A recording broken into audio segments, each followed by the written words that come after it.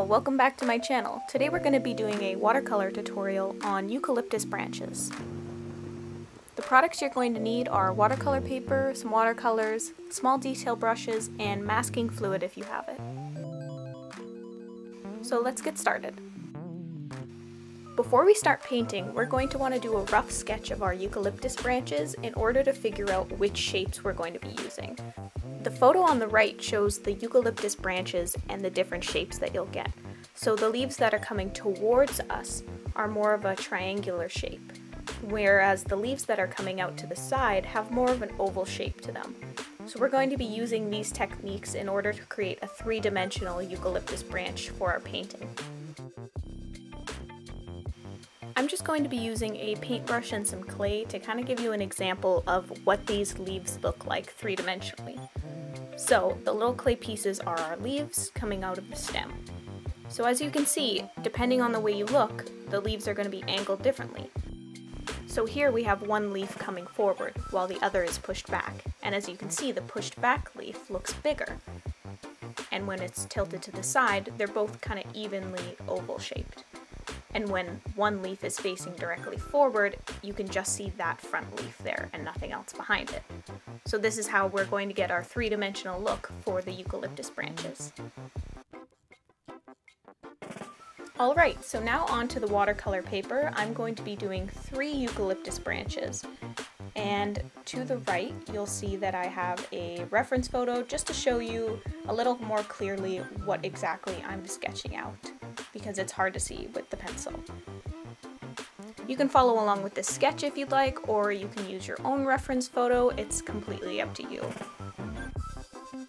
And for the other 2 branches, I'm basically going to be following the exact same pattern as the one on the left, but maybe just switching up the leaves in between.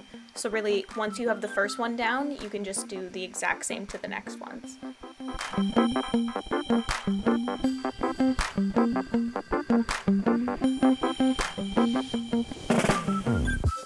Now that my sketch is complete, I'm just going over it lightly with a kneading eraser to lift the harsh pencil marks, and that way the pencil marks themselves won't show through on my watercolor. This is optional, and if you don't have a kneading eraser, you can use any regular eraser. Just gently press it onto the paper.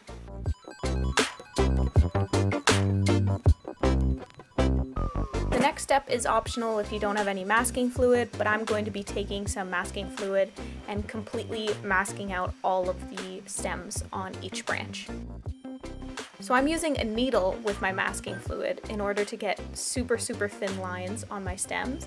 You can use a paintbrush if you want. I find this needle worked actually really great, and that way I also didn't have to clean up a brush, because cleaning masking fluid off a brush is not the easiest thing. For this painting, I'm going to be using 2 detail brushes. They are both from Above Ground, and the specifics of the brushes will be in the description.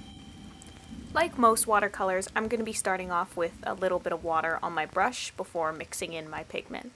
The 3 colors I'm going to be using today are green, blue, and red, so you can really use any variations of those that you have in order to get a minty green type color. I start off with mixing my blue and green together in order to get a turquoise color, but I find for me personally that turquoise was just too harsh and too vibrant of a color for the eucalyptus plant that I was going for, and I wanted it to be more of a mint tone, like you can see in this practice that I did. So in order to do that, you want to add the slightest amount of red to your mixture, and this is going to counteract that blue and green and mute down the vibrancy of your pigment.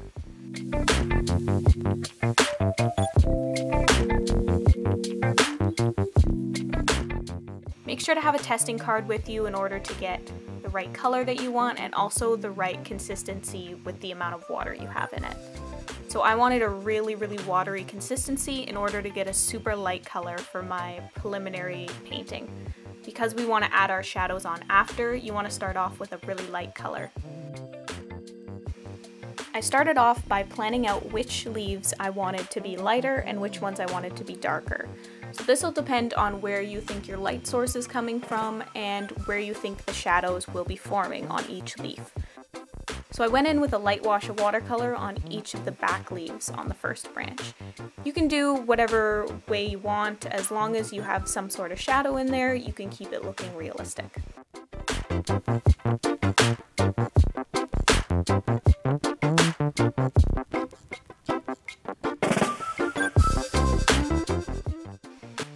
Here you can see I'm just going through and I'm filling in all of the leaves that I want to be super light, and after we're done this, I'm going to be going over them again and adding shadows and then adding in the darker colors for the leaves in the background, or the leaves that aren't getting hit with the light source directly.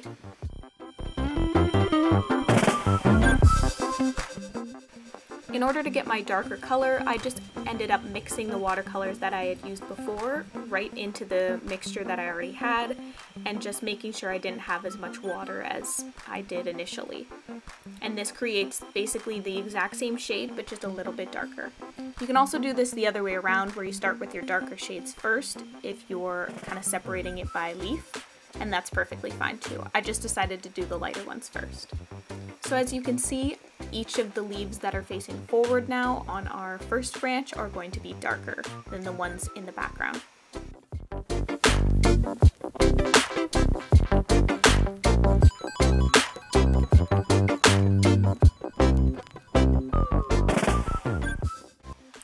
Now that the basis of your painting is done, we're going to be working on the shadows next.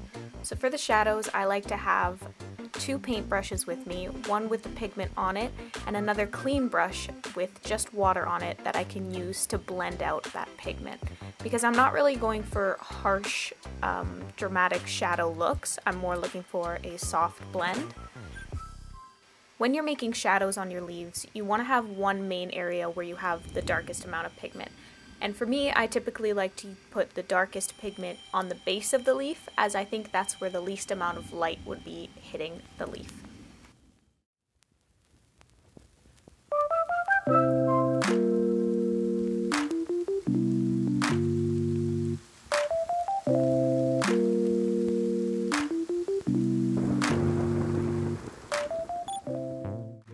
It's also important to look at the back leaves of your branches and also add shadows to that, as you're having one leaf in front of the other. So there's obviously going to be a shadow cast onto the back leaf. So you have to make sure you have some kind of shadow towards the back leaf in order to create depth. Once your painting is dry and you like the way it looks, it's time to take off the masking fluid where the stems are. You can do this by just rolling it off or using an eraser, whatever you prefer.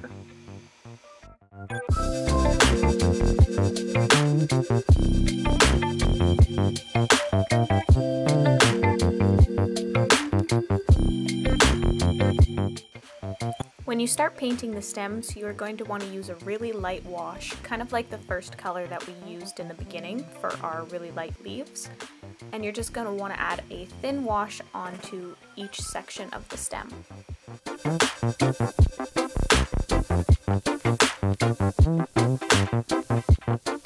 For adding shadow to the stem, you're going to want to use a slightly darker color than the stem itself and add shadow below each section of the leaves.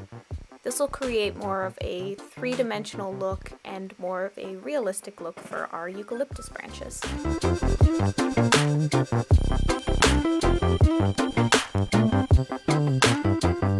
And here's our finished product. I hope you guys liked this tutorial and I hope it helped. Let me know what you thought in the comments below, and I'll see you next time.